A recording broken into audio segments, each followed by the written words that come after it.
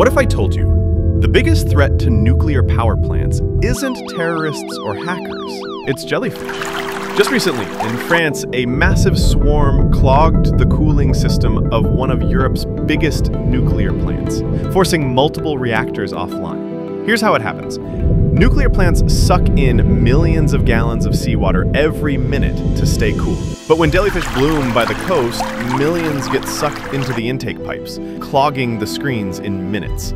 That blocks water flow, risks overheating, and forces an emergency shutdown. And it's not rare. Jellyfish have paralyzed plants in Japan, Israel, Scotland, and Sweden too. But why is this happening more now? Reason 1, climate change. Warmer seas make jellyfish breed faster and in bigger numbers. Reason 2, overfishing. Predators like tuna and turtles are disappearing, leaving jellyfish unchecked. Reason 3, pollution. They thrive in low oxygen waters and even use floating plastic as nurseries. Experts warn as oceans warm, jellyfish swarms will only grow. And that means more nuclear shutdowns caused by these slimy invaders. Follow Vox Mentis for such amazing insights.